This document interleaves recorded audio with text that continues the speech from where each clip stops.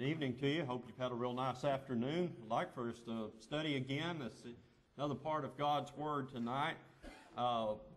We all are acquainted with the concept of judgment in the Scripture, but there are differing aspects of that, and different ways that the Bible talks about judgment, and some things that we might even want to think about this evening, some things that might help us to understand a little bit better what God is talking about in different aspects of that. I think you'll see that as I go through and we discuss it this evening.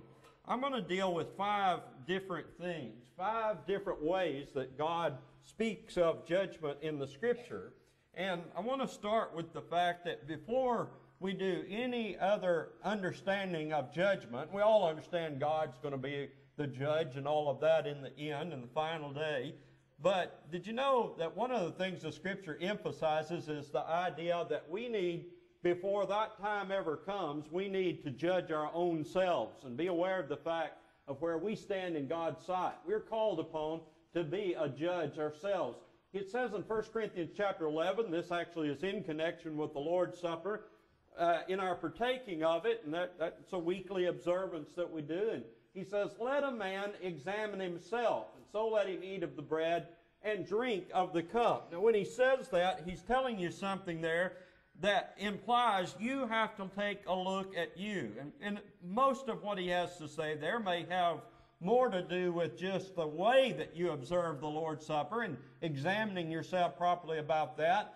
But, you know, before we eat the Lord's Supper, we all want to come to it in a worthy fashion, and we don't want to be hypocrites and partake of the Lord's Supper and remember His death all the while rebelling against Him in our hearts. So we want to come to the Lord's Supper having examined ourselves and make certain that we're worthy to eat of it, and also that we're going to eat and partake of it the right way.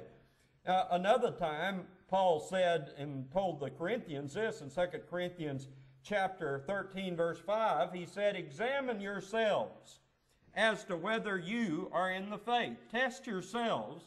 Do you not know yourselves that Jesus Christ is in you unless you're disqualified? Think about what he's saying there. He's asking us as Christians, he's writing to Christians, he's asking us as Christians to take a good look at ourselves and ask ourselves, are we really in the faith? Are we really walking in the ways that keep us in the light, keep us in the faith, and that we are really what we should be in God's sight? Examine yourself, test yourself, judge yourself in this regard. And it would be better for us to judge our own selves than it would be for us to get to the end and know that God will judge us and find that we've not done what's right. How do I know that? Because that's what the Scripture teaches. Look with me in 1 Corinthians chapter 11, verse 31 and 32. Paul writes to them again, and he says, if we would judge ourselves, we would not be judged. But when we are judged, we are chastened by the Lord, that we may not be condemned with the world. In the course of our life, we may have to face chastening at times from the Lord, correction from the Lord, correction through His Word. And know that that has to change about our conduct. But wouldn't it be better if we would judge ourselves? If we would look at ourselves all the time. Now, here's the problem. We live in an age where we're taught not to believe that. We live in an age where it's left the impression that you don't want to think badly of yourself, or you don't want to feel bad about yourself. You want to always feel good about yourself. And I hate it, but you know what? That's just not realistic as a Christian. I understand that we don't need to constantly put ourselves down and say, oh, I'm ugly or this or that about ourselves. But the truth about it is we need to be realistic about where we stand with God. And if we're going to sit back and say, oh, I don't want to hear any negative thing about me, I don't ever want to think any negative thing about me, that's just not going to work. We're going to have to open the book and look at ourselves reflected in it and see, am I living up to God's standard? God expects that of us. It's not even a matter of doubting God or our relationship with God. It's a matter of, it's reasonable. It would be like, it would be like a pilot flying his airplane and thinking, I'm pretty sure I'm on the right course, but I'm not going to check in. I'm not going to I'm not going to call in and find out. I'm not going to look at the instrumentation. I'm just going to keep going. That's not wise. A good check of what you're doing is good reassurance that you're on the right course, and does any correction need to be made? And that's what Paul is really asking us to do. Judge yourself. Now, here's something that's said by John, 1 John chapter 3. He says in verses 19 through 21, by this we know that we're of the truth. And that's something we all ought to be concerned about. How do I know I'm walking by the truth? How do I know that I've done what's right? By this we know that we're of the truth. And in the context, he's talking about if we're keeping God's law, if we're doing what he expects us to do, then we can have that. And that way we'll assure our hearts before him. For if our heart condemns us, God is greater than our heart. This is a good principle, and it works both ways. He says the ultimate judge of you is God, and that's to be understood. Our hearts, as we know, on the basis of our conscience, either say we're right or we're wrong. In our conscience that God gave us and meant for it to be used. But our conscience is there, and our conscience speaks about our conduct sometimes. And our conscience sometimes makes us feel guilty when we've done something.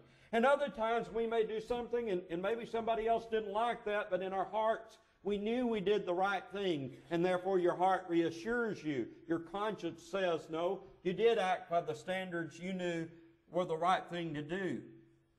But there's one fact about that we have to keep in mind, and that is whether your heart condemns you or assures you that God is greater than your heart. God's standard is higher than our heart's standard. And that's important to remember, because I may think I'm right, and I may be badly wrong. And we have several examples of that in Scripture, but Saul of Tarsus was one of the supreme ones. He acted with a completely guilt-free conscience, believing that he was doing right by God in doing what he was doing, but he wasn't. He was working against the cause of Christ. He was kicking against it, fighting it. And when Jesus himself came and intervened and let that be known to him, he realized how wrong he'd really been. Conscience may have told him he was right. So it's good. We don't want our hearts to condemn us, of course, but it's even better to have a right conscience before Almighty God. So, first principle, let's do a lot of judging of ourselves. Not in some superficial way, and not in ways that don't matter. Let's judge about where we stand with God. And I really think it probably wouldn't hurt to do that every single day. Look at your life, look at what you're doing, look at your attitudes, and make sure what we're doing is right. Now let's look at a second thing. And that's where the Scripture tells us that there is judging that has to go on, and it's our responsibility as fellow Christians. Now, probably you're quite aware of these texts in 1 Corinthians chapter 5. You may think, no, it's not anybody's business what I do. It's not anybody's, I do my thing, and how I live is my own business and all of that. Nobody ought to be concerned about that. Yet there was a man at Corinth, and at Corinth, a pretty wicked situation already, but at Corinth there was this fella, and how the Scripture describes it was, he had his father's wife. Now, fundamentally, this comes under the category of illicit sexual activity, and therefore he was guilty of fornication as a general term. That's what's wrong. We don't know every detail. We don't know if he took his father's wife away from his father or what happened. But Paul said it was such a terrible thing that it was not even commonly done among the Gentiles, that even they would have thought that was wrong. So it was a very, very terrible thing going on in the congregation there, and should have been a terrible embarrassment to them. Paul said that they were puffed up instead of being embarrassed about it. But here's what he said they had to do. He said, for I indeed, as absent in body but present in spirit, have already judged as though I were present, him who has so done this deed. Do you understand, Paul? He says, I have made a judgment as if I were there. The guilt it's the end of the story. In other words, it's not a man has done something wrong and now we're going to sit around and judging whether I like that or not. That's not what this is about. The judgment is about dealing with this man on the basis of his sin. In other words, this isn't a trial to find out if he's guilty. It's already been shown he's guilty. It's understood that he's guilty. But Paul said, I judge him. So there is some judging we have to do as Christians. And so he tells them, I have already done this, even though I'm not there. I and my spirit have done this.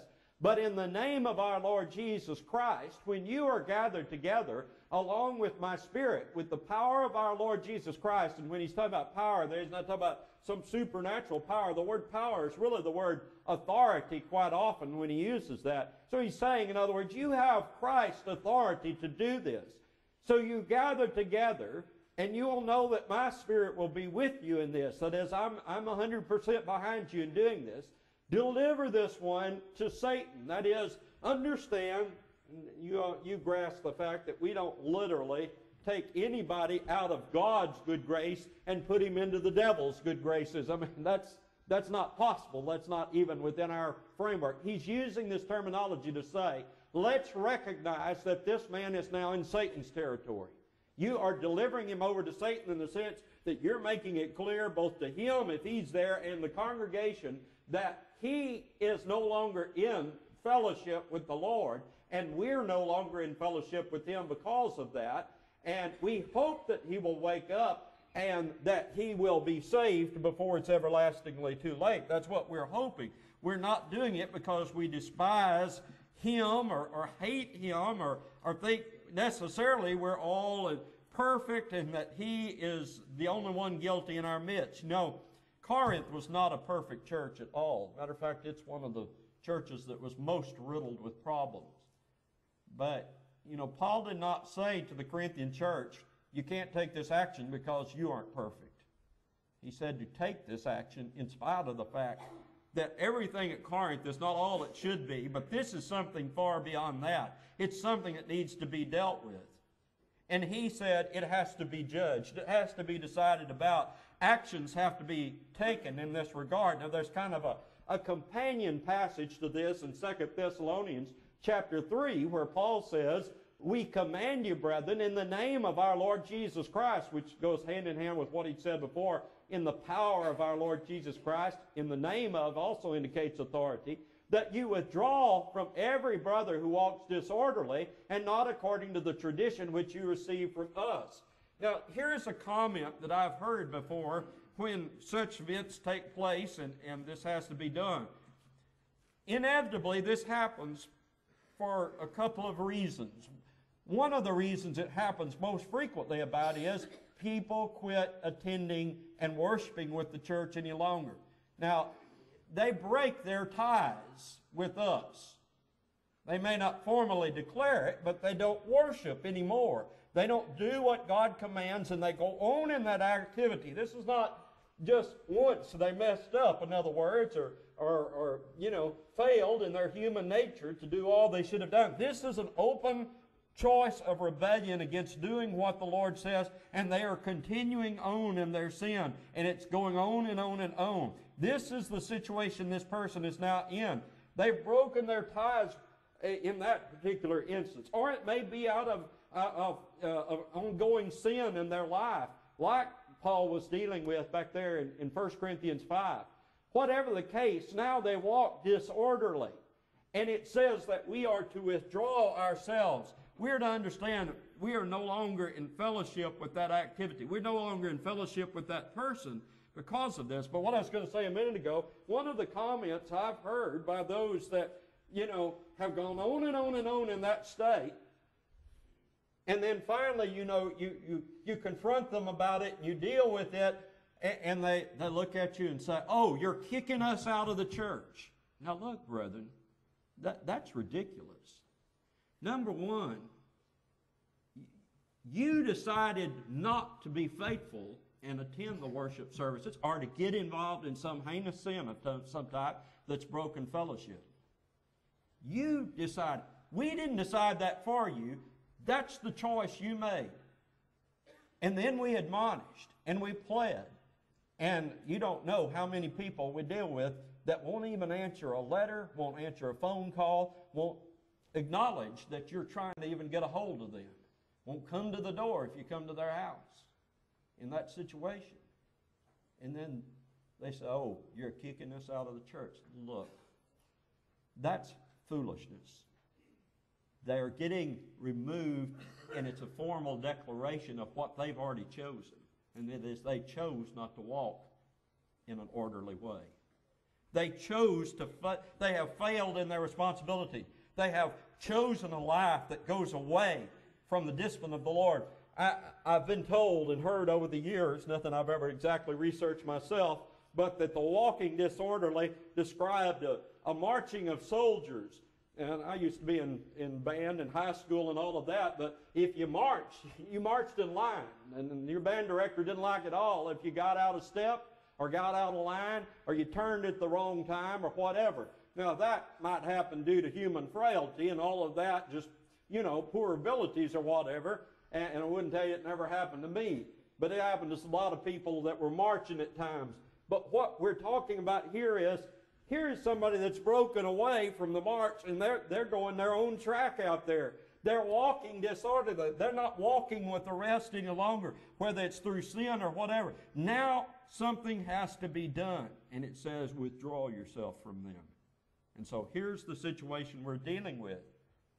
Now, what a lot of people also, another thing I've heard when this is all brought up, the Bible says, somebody will say, not to judge people. Now, Paul just got through saying, I judged this man at Corinth. And yet, they somehow or another remember it's, I've decided that judge not and God so loved the world as the two scriptures everybody seems to know, and then they don't know anything else about the Bible. But they know those two passages. But we need to learn a little bit more about what God is teaching. There are some judgments we cannot make, and that we have to be careful about making, and let me deal with those real quickly. There are judgments to be avoided. For instance, we are not to judge with partiality. We're not to say, okay, I'm going to pick on you, but you I'll leave alone. We are not to use that kind of judgment, because we know in James chapter 4, verses 1 through 4, it says, have you not shown partiality among yourselves and become judges with evil thoughts? In other words, you picked out and you're showing partiality about it. It might be a partiality of favoritism, or it might be a partiality, I'm going to condemn you, but I'm not going to condemn this over here, even though it's the exact same thing. And so we're showing partiality. We can be guilty of that because sometimes we don't think carefully across the board. In other words, are we dealing evenly and open, in a non-partial way about this? That doesn't mean that you can be all right just because somebody else has been treated a certain way. It just means that we need to be respectful about that rule. Jesus said something else. He said we have to be real careful about judging on strictly the basis of appearance. You have to be careful about making a judgment outwardly. You have to instead judge righteous judgment. It's kind of like the old saying, you can't judge a book by its cover. You can't always know the conditions of a person's heart by exactly how they dress or exactly the style they wear their hair or whatever. You have to be a little careful about that. And if you look at the last part of that, you see the fact he commands us to judge, but just judge using righteous judgment. In other words, be careful how you judge. Judge in a good way, not with the bad way. Don't judge, for instance, every poor person out there. Don't judge, well, they're probably some criminal element. Well, that's wrong. That's not a fair judgment just because somebody may not have as much money as you do or I do or whatever. Be a little bit careful about that, or real careful about that kind of judging. Don't judge just by appearance. Judge with righteous judgment. Samuel and Jesse and all of David's brothers were gathered together, and they're trying to decide who is the next king, because God had revealed to Samuel that the king was going to be one of those that were out of David's house, out of Jesse's house. And they went down the list. Well, a lot of those brothers were out there, and they'd been fighting battles, and they were famous soldiers and all of that. And so he's going down the line looking at all these men and older boys and, strong men that had been in the battle and everything. And Samuel's thinking, okay, it's got to be one of these. But they went through every one of those guys, and it still wasn't there. And Samuel said, well, do you have any other sons? Jesse, do you have any other sons? And he said, well, David, he's the youngest. He's out keeping the flocks. So they called David in, and the Lord told Samuel, he said, now be careful. He says, the Lord looks not as man looks, but the Lord judges the heart. So you see, the Lord knew things there that they didn't. You can't always judge everything on the basis of just appearance. You have to be careful about that, don't you? Okay, there's also a condemnation that we have to avoid any judging wherein we are engaged in that evil, that wrong. In other words, this is where it comes into play. Don't judge if you're just as guilty of that action yourself and have not repented of it, but you're going on in that sin. You have no right to judge another, and you have certainly no right when your sins are even worse than that.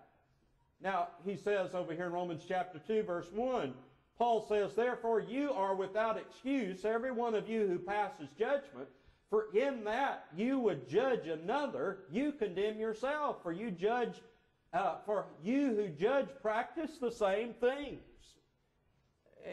It's explained in that context. Paul says, you say somebody's guilty of adultery, do you commit adultery?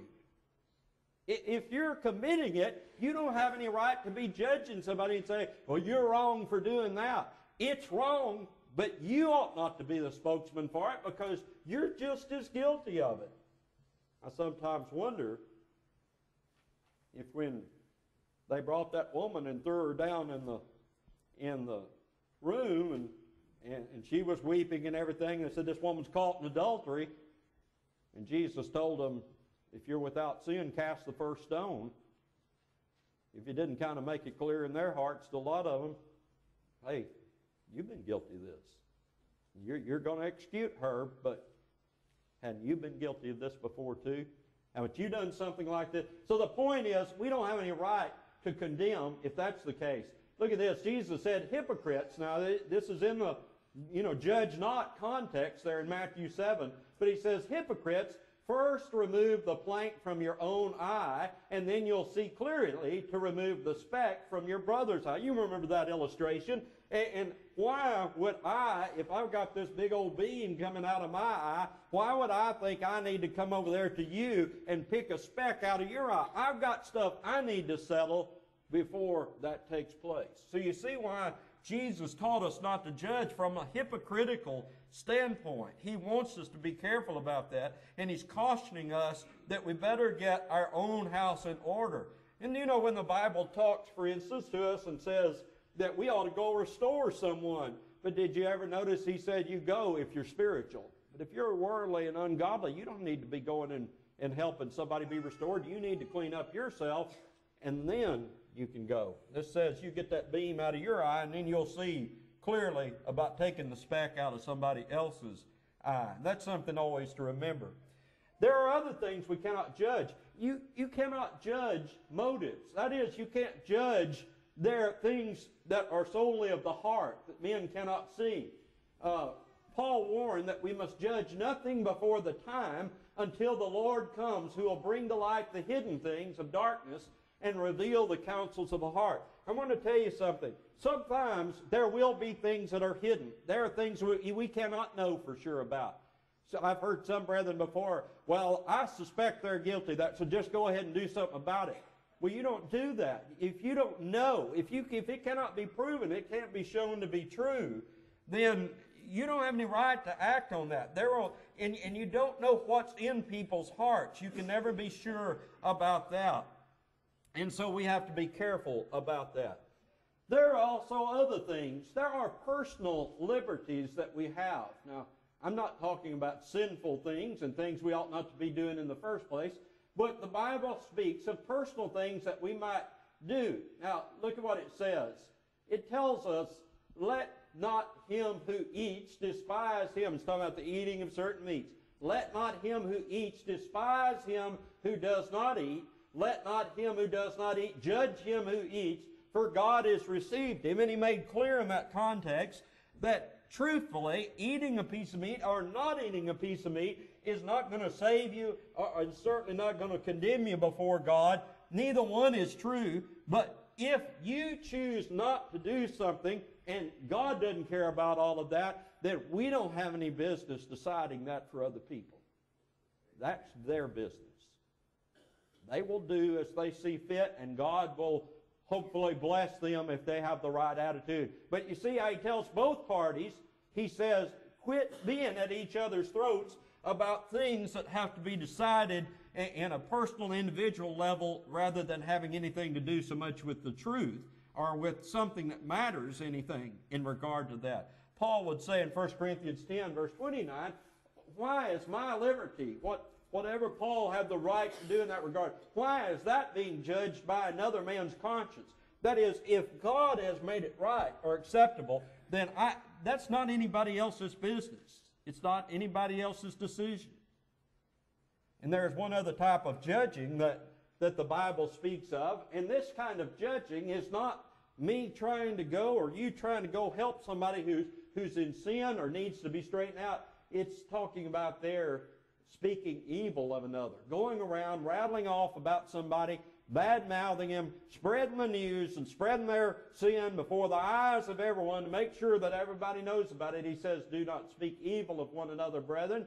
He who speaks evil of a brother and judges his brother, in other words, in that way, speaks evil of the law and judges the law. If you judge the law, you're not a doer of it. You've decided, in other words, what part of the law you will and won't keep. You've become a judge of God's business, and that's always wrong. So those are some cases that the Bible really does say, I guess you might say, judge not. But there's some other cases where we are told to judge, and we have to fulfill our responsibilities and not shirk them because we're misapplying certain passages.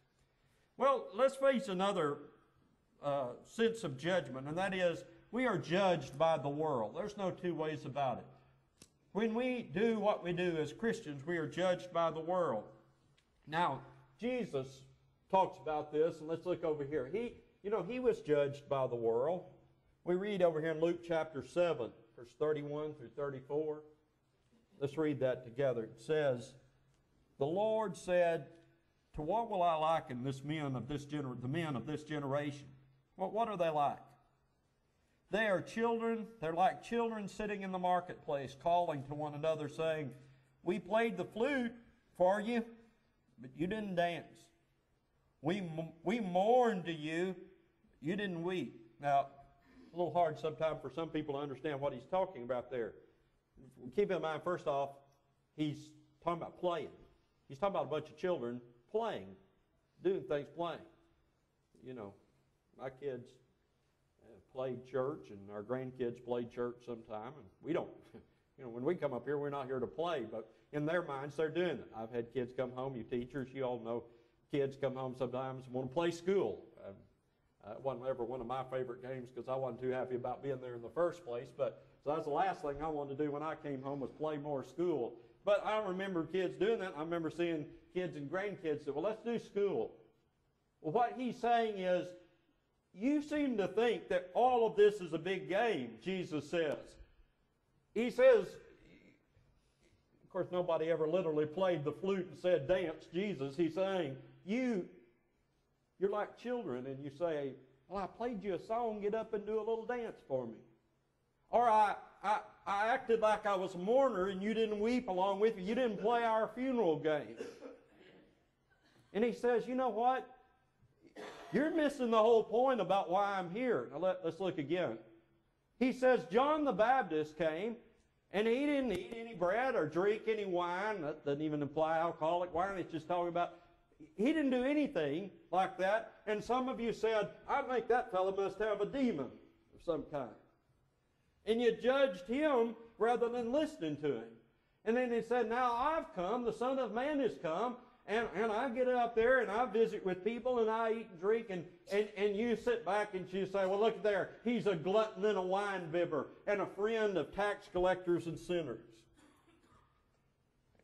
And Jesus' whole point about all of this is, did you ever realize that you're not the judge of me? You can judge, you're going to do it, but do you ever think, do you ever just stop to think how ridiculous that is? Jesus is their king. Jesus is their Messiah. And they're out there, well, I don't quite like how he did this or that. I'm not sure about this or that. And you know what they should have been doing the whole time? They should have been getting at his feet and saying, Lord, teach us how we ought to be acting. But they've decided they're the judges of the Lord, in other words. And they were the judges of John the Baptist and this and that. Well, what I want to tell you about that is we're always going to be judged by the world. And they're probably always going to be about wrong about us. Paul was judged by the world. He talked about it in Acts 24, verses 4 through 6. Nevertheless, not to be tedious to you any further, I beg you to hear by your courtesy a few words from us, for we have found this man a plague. Now this is what his enemies said about Paul. Paul is a plague, a creator of dissension among the Jews throughout the world, and a ringleader of the sect of the Nazarenes. He even tried to profane the temple. We seized him and wanted to judge him according to our law. Well, they're just about wrong on every aspect of that. They judged, and we have to be prepared for the fact we will be judged too. We will be judged by the world. They will take a look at us. Now, Paul kind of acknowledged this. We studied this not all that long ago in our Bible classes, but he said, I understand. He said, when we go out here and do our work, preaching and teaching God's Word, he said, to some people we're the aroma of death, and to some people we're the aroma of life. Some people, smell what we are. Of course, he doesn't literally mean that. See what we are, and they think, bleh, smells like a garbage can. And to some people, it's the aroma of salvation that leads to eternal life. Some people have understood what this is all about, and they see the glory of it and the beauty of it and all of that, and some people miss it altogether. So Paul was judged by the world. And all of us will be judged by the world. The church was judged by the world. Jesus acknowledged, blessed are they when men hate you and when they exclude you and revile you and cast out your name as evil for the Son of Man's sake. He just acknowledged that those kind of things are going to happen because you are a Christian. And as members of the Lord's church, sometimes this happens. We do get spoken against sometimes. We do get made fun of for what we stand for and all of that. They'll say things like, oh, that's the group that thinks they're the only ones going to heaven.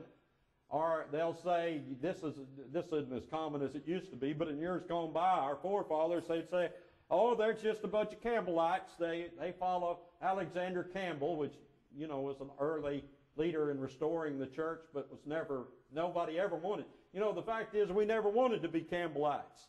Nobody ever wanted to call ourselves by a man's name. That's where we're different from a denomination.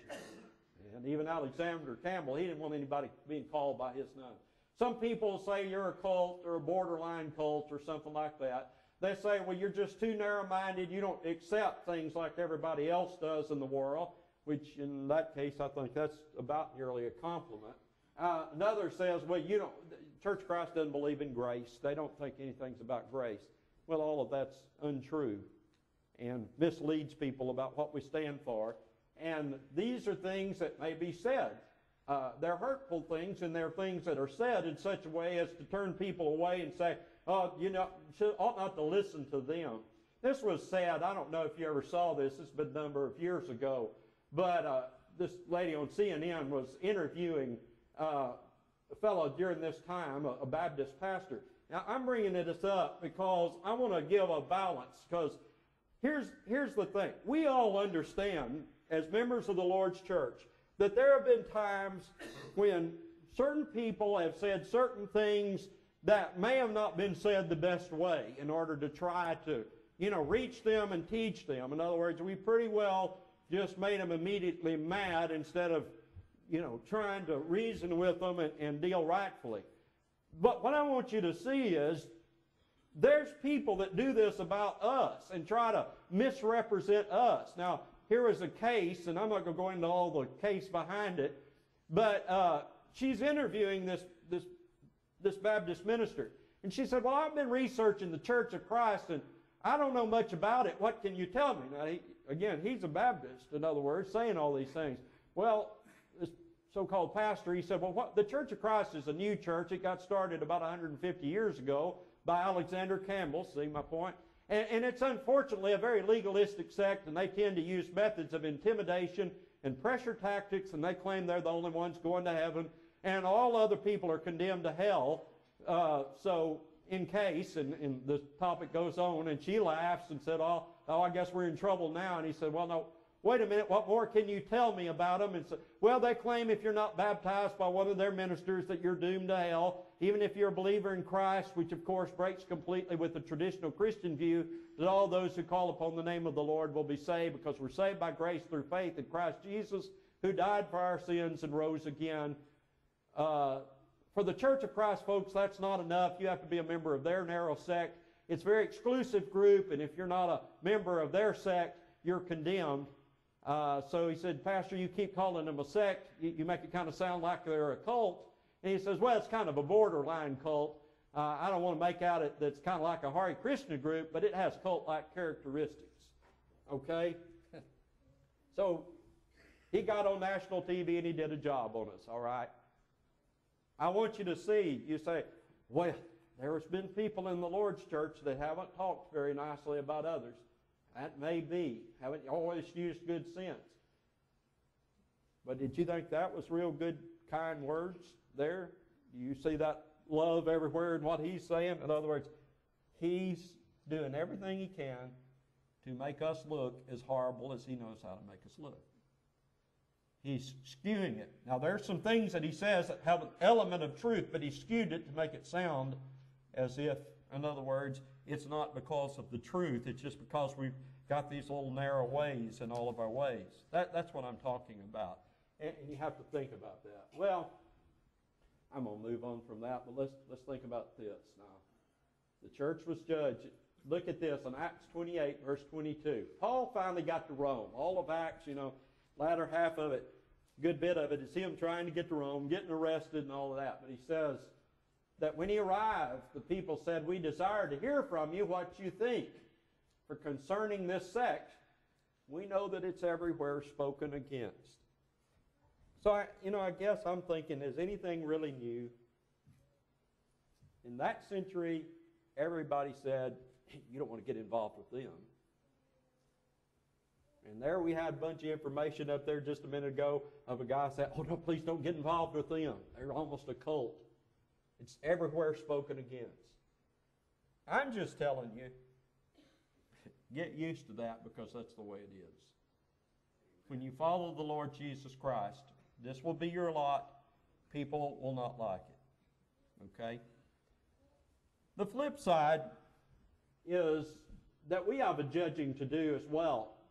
Now, in one sense, we're not judging the world in the sense that like we do within our own fellowship and our responsibilities there. And Paul makes that point in 1 Corinthians 5. But he does say this, do you not know that saints will judge the world? And if the world will be judged by you, aren't you worthy to judge the smallest matters? The point is, there is some sense, and perhaps God alone knows what all that will be, in which saints, people of God, will be a part of judging the world. Now, I've got an opinion about this, and I may be wrong, but I think it is what was said about Noah, because it says in Hebrews 11:7, by faith, Noah, being warned of things not yet seen, moved with godly fear and prepared an ark for the saving of his household, by which he condemned the world and became an heir of the righteousness which is according to faith.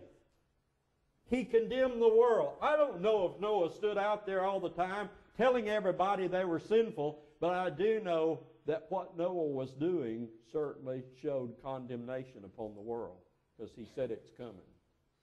The flood was coming. And that God had told him to prepare the ark. And that doing what God expected him to do made a certain amount of condemnation of the world. And I think that's a lot of times the case. We judge even when we're not trying to judge. We judge by our example. We show that things are wrong. You know, when somebody kind of bullies you and says, oh, why won't you participate in this? Why won't you do this? Why won't you go along with this and this? And we say, I don't believe that's right. And then they come back with some snide remark or make fun of you about it. What the real truth about it is that your conduct just judged them. You said, I don't participate. And they don't like it because you won't participate in it. And Peter says it's the same way back in his time. He said, when you live the Christian life, they'll be surprised that you won't run with them in their excesses. But he said, you'll be doing the right thing to stay faithful to God. One last thing, and the lesson is yours, and it's the judgment that I think we're most of all familiar with, and that is there'll be a judgment day. There'll be a final judgment. This is the most important judgment of all. And all other judgments kind of pale in comparison, because I don't much care if the world judges that they don't like what I do as a Christian. That's fine. That's their business. And if they don't like it, they don't have to do it. But it will matter in the last day when God judges.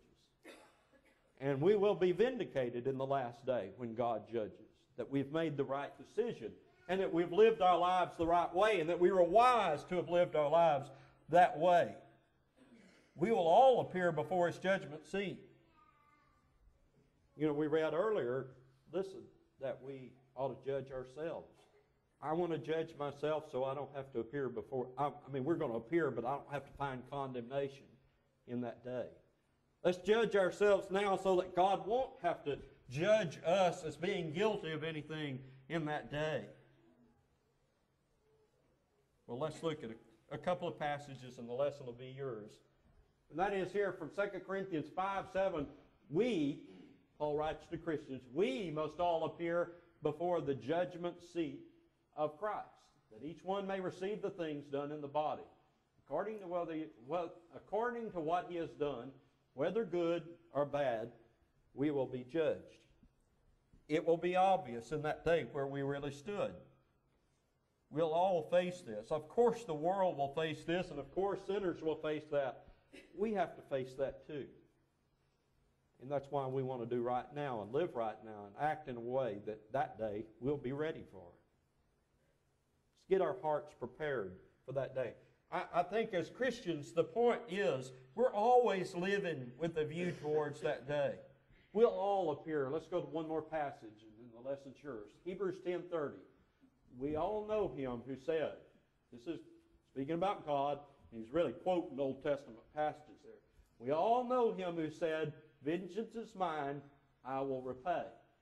Okay? We know that there is a God that's a jealous God, and He is the God who said, leave the vengeance up to me, and I will tend to it, but vengeance is mine, I will repay.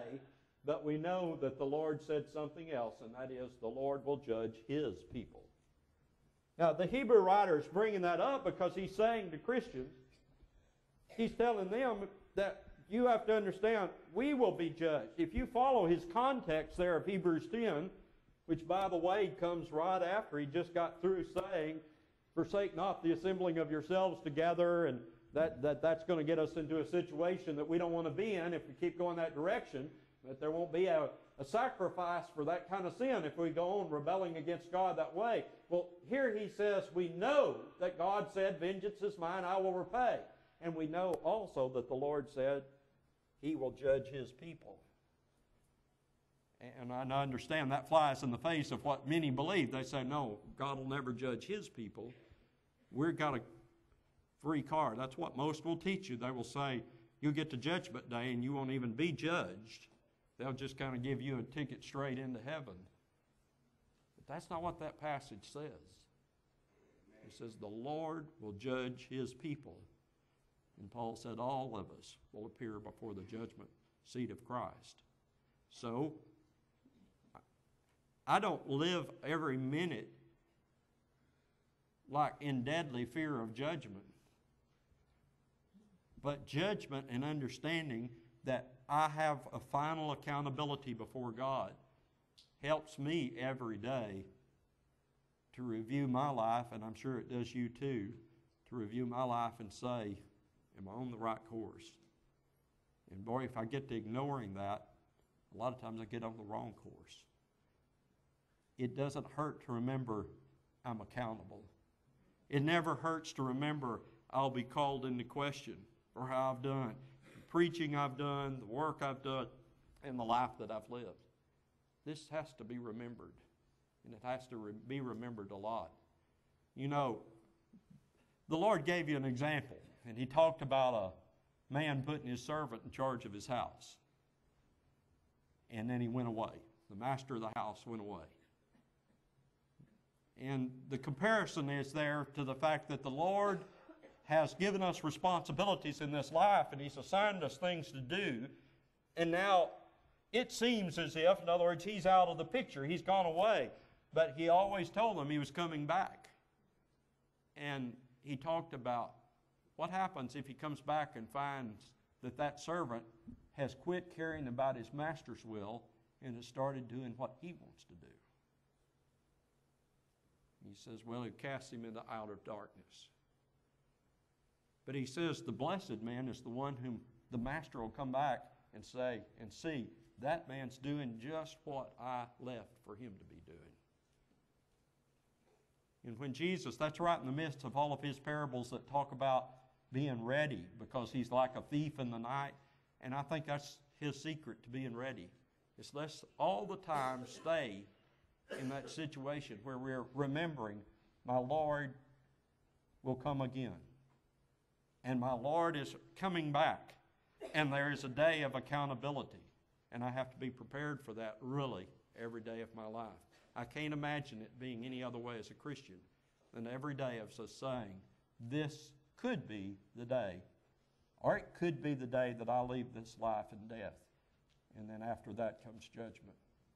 I have to face that reality. You have to face that reality. And it's only wise if we do so. Well, thank you for listening to me today, both times. Thank you for being here. Appreciate your attitude and wanting to do what's right. We're going to sing our song to encourage us. If you need to come and be this hour baptized into Christ so that you might be pardoned from your sins and brought into the fellowship of the Lord's church and added to that church and be ready to take responsibility in it, we encourage you to do just that. Let's be standing now as we